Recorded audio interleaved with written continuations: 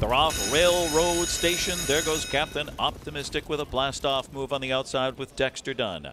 Poppy's Pistol from the inside away alertly in third, with Lou Print getting away fourth. Into the first turn they go. Sippin' on Ciroc is settling in fifth position, followed by a World Beater on the inside and Riding the Waves. And the early trailer is Stranger in the Night. At the opening quarter, it's Captain Optimistic in command there. Railroad Station second, 27-2 for the opening quarter. Pappy's Pistol is third.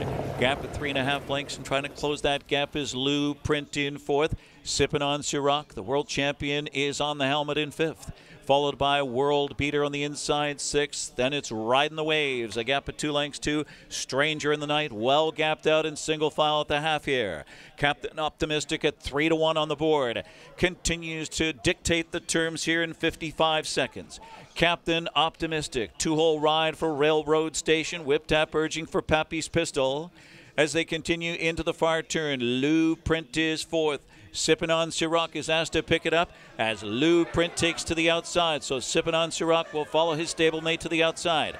Gap of 3-4 to World Beater. Riding the Waves with a long way to come, and Stranger in the Night trails at 3/4.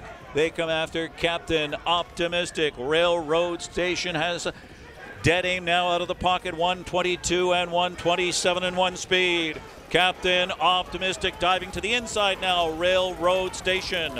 Lou Print needs more, so does Sippin' on Ciroc on the outside, and Pappy's Pistol on the rail. Good battle at the wire. Captain Optimistic, Railroad Station, Captain Optimistic all the way.